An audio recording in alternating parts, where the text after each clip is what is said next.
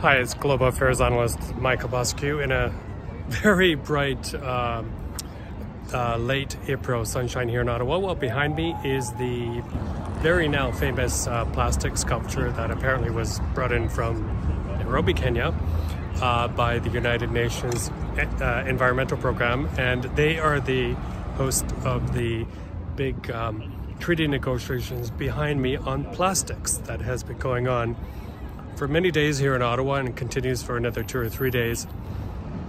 Thousands of delegates from around the world representing most member states, from as big as India, Russia, China, to as small as Maldives, Papua New Guinea, and many island nation states.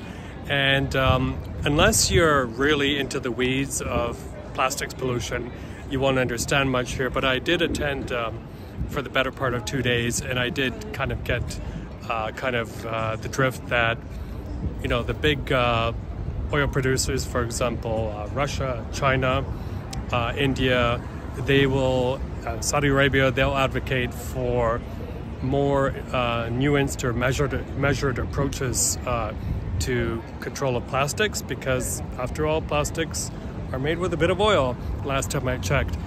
Whereas the smaller nations are saying, hey, look, man, we don't have much money, we have a very poor infrastructure, and by the way, we get a lot of our pollution from the big developed nations. So anyway, we don't know where this will all end. And one other thing that was very, very interesting for me as someone who's based in Ukraine is that of course, Russia has caused huge damage to Ukraine, and in that is environmental damage, also known as ecocide, toxic pollution, chemical pollution, landmines, that sort of thing. And yet it seemed to me, listening to them yesterday, or even a little bit today, that they are, one of the biggest environmentalists in the room. And it's really, really interesting to see how Russia or pariah states come to these venues and present themselves as, responsible members of the international community, and yet outside of these halls they act with abandon. They have zero disregard for the international rules-based system.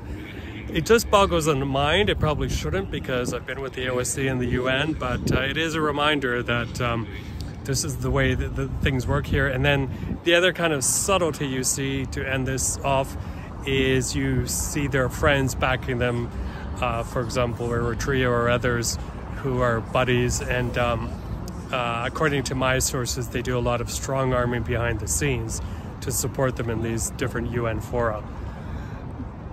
I will do another video on what's happened to Ottawa, a city I grew up in. It's not a pretty story, but it is host to this big conference, and I've heard other delegates talk about how surprised they are in terms of what they've seen here in the nation's capital, but more on that later. Michael Bociurkiw reporting to you from Ottawa, Canada.